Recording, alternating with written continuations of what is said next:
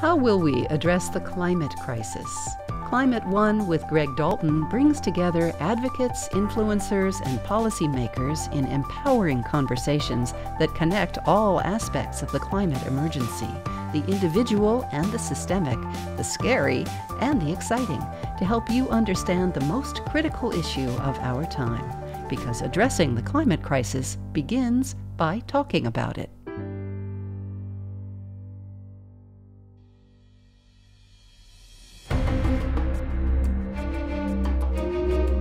Corporate pledges of reaching net zero carbon emissions have quickly become commonplace. Critics argue that such pledges are mere greenwashing. They say that even if pledges are fulfilled, the balance sheets usually depend on carbon offsets, which can be of questionable quality and accountability. Proponents of corporate net zero pledges say we'll never reach our climate goals without corporate action, and pledges represent legitimate ramping up of corporate ambition and commitment. How can consumers, investors, and policy leaders distinguish between stalling and increased ambition? Corporate Net Zero, today on Climate One. Thanks for joining us for this live stream conversation on corporate net zero pledges, ambitious or empty promises. I'm in the San Francisco Bay Area and would like to acknowledge the Ohlone and Miwok people who inhabited these unceded lands for 10,000 years. It's my pleasure to welcome our first string lineup. Simon Fishweiker is head of corporations and supply chains for Carbon Disclosure Project North America. Christina Partzonvelos is a CNBC reporter covering environment, social, and governance and net zero pledges. And Daryl Stickler is global lead for environmental sustainability at Cisco Systems. Thank you all for joining us. It's delighted to have you with us. Christina, let's begin with you.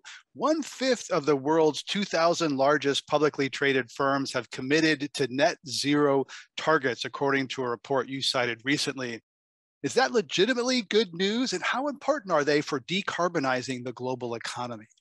No, of course it's good news, because finally corporations are making part of their mandates, making it a priority. They've created chief sustainability officers.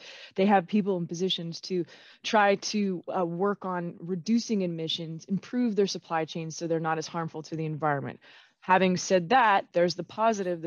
I guess the negative is that a lot of it out there, or not a lot of it, some of it out there is a form of greenwashing, where corporations are making these goals, but they're not providing us with the steps as to how they're going to achieve net zero by 2050 or by 2060 or 2040.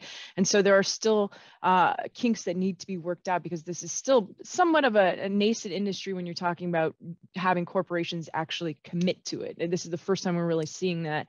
And so it's great. It could really change the way things are going in the next 10 to 15 years for future generations, but there still needs to be a lot more details worked out. Sure, and a lot of this is voluntary, and we'll drill into those pledges in a moment. Simon, how do you see the symbolism of giant corporations all jumping on the net zero bandwagon? As Christina mentioned, something we haven't seen before. Yeah, I want to acknowledge the importance of the momentum this is creating and the conversation that is moved to talking actually about net zero emissions. I think if you think about 5 years ago, before the Paris Agreement was signed at COP21, I think this was a dream for those of us in the environmental field to have this level of conversation.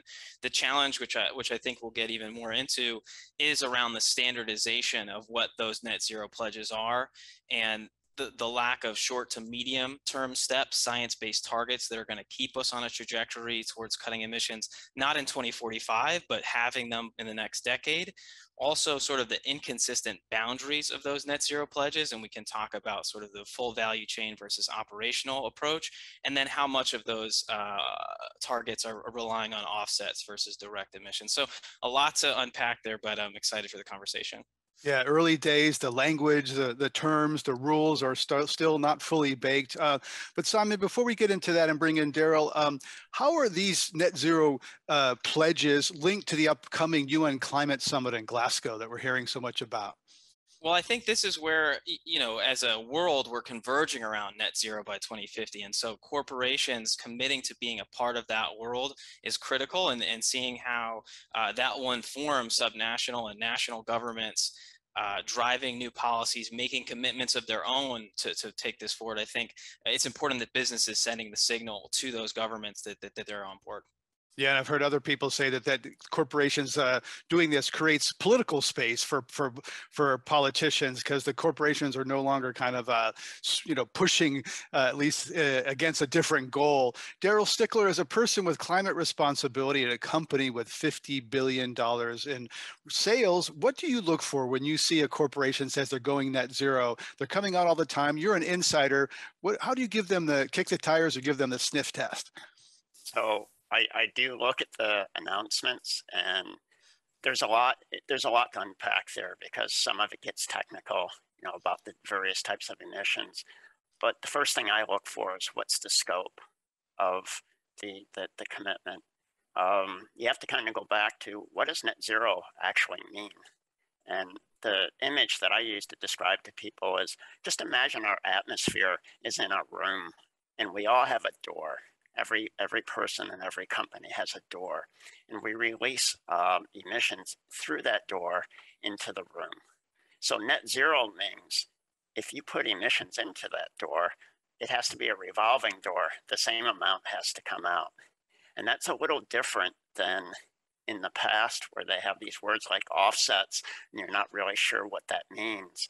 And the reason for the switch to this official version of net zero is, if you look at the greenhouse gas concentrations in the Earth's atmosphere, it's just continuing to go up, and it's going up faster.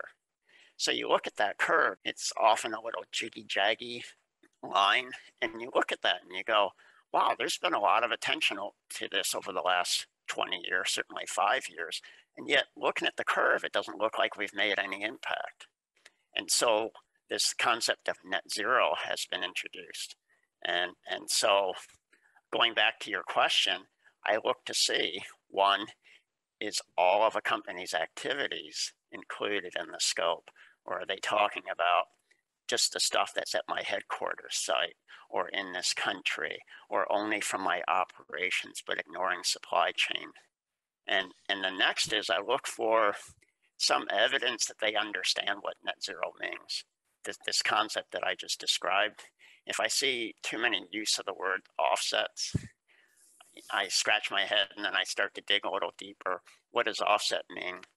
Erol Stickler, Cisco plans to reach net zero emissions by 2040, a decade ahead of many companies. Are you going to have a third-party auditor look at those numbers? And why should anyone believe Cisco when there's so much greenwashing going on? And it's not clear that there's a cop on the beat, right? That there's consistently accepted accounting principles, as there are for financial statements.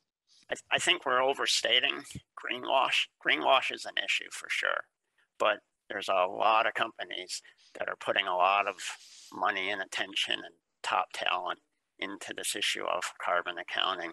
So to get a little technical, so there's scope 1, 2, and 3 emissions. And let me just start with scope 1 and 2. To simplify, not greenwash, scope 1 is the fuel that you buy. So if you put fuel in your car, if anybody doesn't have an EV, or if you have natural gas for your house, that's scope 1. Scope 2 is the electricity that you buy. So this is the kind of the foundation of greenhouse gas reporting. It's based on what you buy, so you have invoices, and we use a third party. There's a couple, so the large financial companies, the accounting firms, they do this auditing, as well as specialized environmental consultancies, and they issue formal letters of their assurance and the scope and so forth. And we publish ours on our website so people can see, this is the scope and this is what they concluded. We've set a number of public goals, environment goals, since 2008. And we've always had a policy that if we have a public goal, we're going to get third-party assurance, because we recognized early on that us saying something, well, we would hope that people would believe us, but the truth is they want to have that third-party assurance. And so we've always done that. And in the next 6 months, corporations will have to start submitting their proposals to an organization. This gets kind of technical, but it's the Science-Based Target Initiative. So there's this organization that companies will report to. Is that starting to get in the direction, Darrell? And what does that mean for companies that might be kind of inflating their numbers? So SBTI is an organization that gets the goals right. So they've been in existence, I don't know, probably about 5 years or so. And if you go to their website, you'll see there's hundreds, maybe even thousands of companies whose goals are registered with SBTI. And you get registered there by submitting lots of information. It is very painful. It took us about 4 months to meet all their information requirements. And they say that, yes, your scope, your wording, your intent meets the requirements. They publish guidelines. And there's a similar thing for net zero. They just came out last month. Don't know the official title, but it's basically net zero guidelines by SBTI. And you can go in there and read. If you want to say that you have a net zero goal that's SBTI approved, this is what it has to entail. And yes, at the end of the year, or maybe early next year, companies will start submitting their goal statements to SBTI, and they'll do scope assessments. Like the existing goal approval process is 2/3, I believe, Simon. It's 67% have to be inside the goal statement, and you show them. So that's what SBTI is for, to make sure that these goals are properly framed. So we're kind of in this very early days, starting to get some organizations and some early standards. Christina, some companies say they're aiming for carbon neutral rather than net zero. As someone who carefully examines numbers and parses words issued by corporations, how do you see the emerging terminology of this conversation? Well, I think that, just like Darrell mentioned, it's going to probably have to come from some platform that everyone is using. And if they come out with a definition, then finally we'll get something that's concrete. You have the SEC that's looking into it, but there's no federal mandates. I know the EU has more stringent rules, but unfortunately countries aren't. Maybe they are behind the doors. Like I'm not there, so I don't know exactly, but somebody needs to come out with proper terminology. I don't know when that's going to happen. Even when I'm researching and writing a story or doing this on air, the amount of definitions that I could have used were ridiculous. And instead I just went for a visual of like a circle of how net zero is going to be defined, or just how Darrell used not the bedroom, but the door analogy, right? I don't know. I don't know who's going to come up with the definition. Somebody's got to make it official, and then we can all start using the same one. But right now, yes, like you mentioned, there's carbon neutral, and I'm sure both Simon and Darrell can speak more to the details of that, or I guess the technical aspect of it. But it's not all the same, and companies know this, which is why they're picking and not all. And I'm not greenwashing or saying that it's all greenwashing, but the companies are sure to pick and choose how they word their marketing statements or their promises to the consumers. Sorry, go ahead, Darrell. Greg, my favorite example is carbon negative and carbon positive mean the same thing, because those are two other terms that companies use in addition to carbon neutral.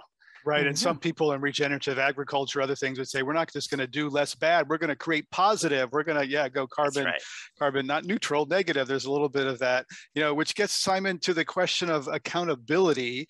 A lot of these pledges are made by CEOs who will not be in office when these pledges come due. So how are these companies held accountable, and is executive pay tied to these commitments? Yeah, that's a great question, and I will connect it back to Darrell's comment on science-based targets, which is an organization that CDP actually co-founded and co-partnered in. And just to plug that net zero standard is going to be released this Thursday. So Christina, for your next story, I think that's a great place to look for some definitions and some specific terms that hopefully we'll all coalesce behind. In the same way, if you look to pre-science-based targets, people were setting emission reduction targets, and we sort of had the same issue. And now there's a place where that can be sort of verified and checked to say this is a good target. To the question of accountability, this is something that's really, an important role for CDP to play, where we have this voluntary disclosure where companies are reporting annually, not only making that commitment, getting the flashy lights with the announcement in the news, they have to report on that annually when they commit to setting a science-based target or have a net zero target. And that mechanism that most companies use is their CDP disclosure. But if you really dig into it, it's not just hey, we have this ambitious target and we're reporting on it annually, but actually looking into governance structures and saying, is there a board level oversight of climate change at this company? Does the CEO have compensation tied to the achievement of this science-based target? And we have seen some companies, I think HP Inc. is one example, a Canadian National Railway, where in their disclosure, they're saying, we have a science-based target and our executive compensation is tied to achieving that science-based target. Obviously, that still runs into the problem that net zero by 2050 is none of our current CEOs' immediate problem. And that's where setting that short to midterm science-based target that reduces emissions in the next 5 to 10 years in line with that trajectory towards managing a 1.5 degree warming, or sort of avoiding the most dangerous aspects of climate change today, not just in 2050, is key.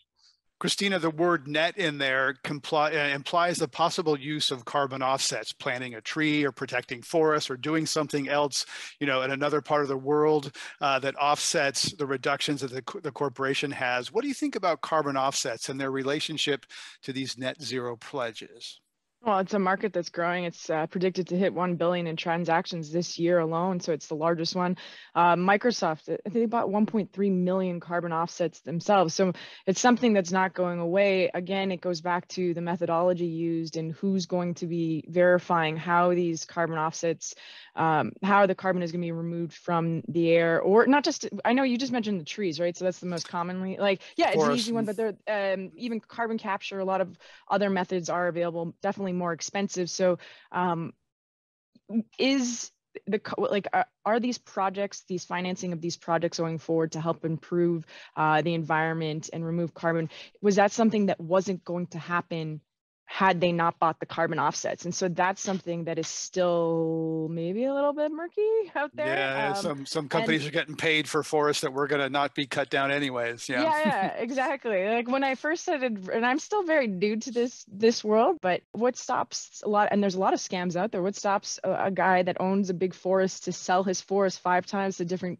companies and just say like, oh, I'm going to keep these trees going for you, or else they would have been cut down. I don't know. It just, there's a lot of projects out there and there's a lot of room for growth. It's, again, how do we verify it? Simon, similar things. There's no one standard sort of verifying agency that says, okay, that forest is going to be living for 100 years. It won't burn. A lot of forests are burning down lately, right? Offsets. Your point there to Christina on the validity of offsets, which are companies relying on smoke and mirrors, literally.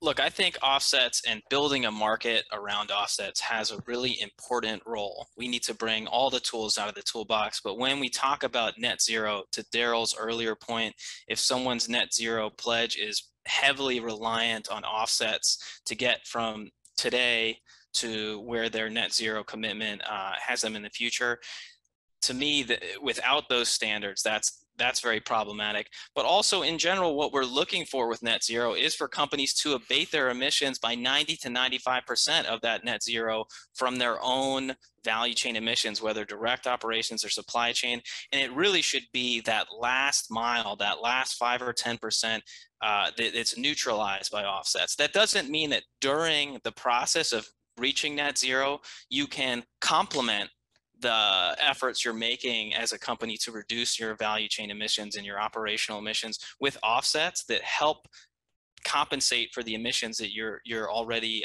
kind of producing. But those shouldn't be considered hand in hand with your trajectory to net zero. And I think that's because of many of the issues that Christina is raising. Daryl Stickler, what's to prevent a company, say that the company makes batteries and they say, oh, we've reduced our emissions by X amount. And then the company that makes the cars or the iPhones that uses those batteries also claims those carbon reductions. What's to prevent double counting in the supply chain? We've seen lots of disruptions in the global supply chain during COVID. What's to prevent double counting? Well, yeah, I think net zero is going to rationalize this, because net zero is kind of a good pandemic. We just went through a really damaging, well, I guess we're still going through it. But when our customers, when Cisco's customers set a net zero goal, I think the first thing they do is pick up the phone and call us, because our customers can't be net zero if we're not net zero. And then we turn around and we can't be net zero unless our suppliers are net zero, because part of our footprint is what it takes to make our products and transport them and get them to the customers. So it becomes more of a partnership and not gamesmanship.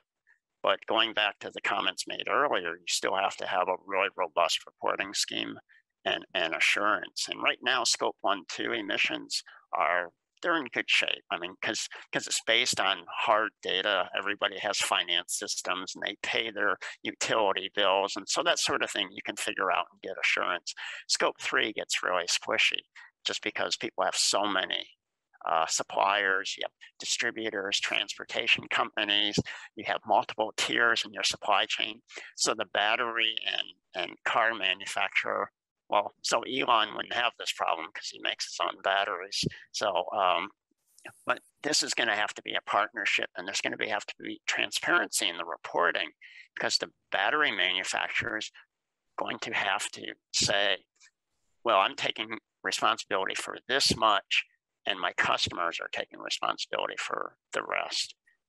I could give a better example for us, because I understand our business a little better than the battery supply chain, but we were already talking to our suppliers and our customers and making it a partnership, because somebody from the advocacy viewpoint, what Simon cares about is every ton of carbon that goes in the atmosphere. He would like somebody to take responsibility for it. Just one company is good enough. And if there's say 10 of a certain category and a customer takes responsibility for 5 and the supplier takes responsibility for 5, Simon would be happy. But we have to have transparency in reporting and not this very fuzzy where nobody really knows what's going on. Sorry, go ahead, Simon. And I would just say one other thing that would make me happy that offsets get in the way of is business model transition, right? And so what we really need right now to cut emissions in half to get to net zero by 2050 is for high carbon intensive industries to become lower carbon, to transition their business models, to move away from some of the more carbon intensive processes. And if those businesses are relying right now on offsets to get to a lower sort of net zero future, that's not going to lead to the transition as an economic system we need. Simon, companies can play around with their expenses and net income in order to avoid taxes, all sorts of ways to do that. Money is tangible, trackable. Carbon dioxide is this odorless and invisible gas. So how much confidence should we have in companies tracking and eliminating this odorless, invisible gas?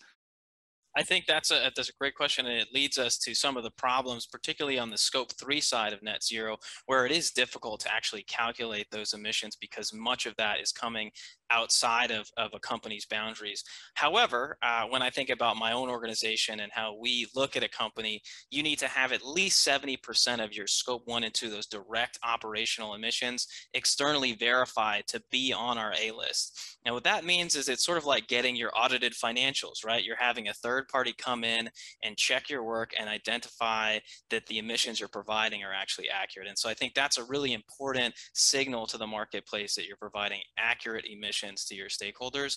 When we get into Scope 3, I think that's a little bit more of the challenging area because you're relying on your supplier emissions or estimations. Perhaps if you're thinking about an automobile manufacturer, they might be calculating emissions based on the use of their cars with people driving them. There's a lot of factors that come into getting that number exactly right.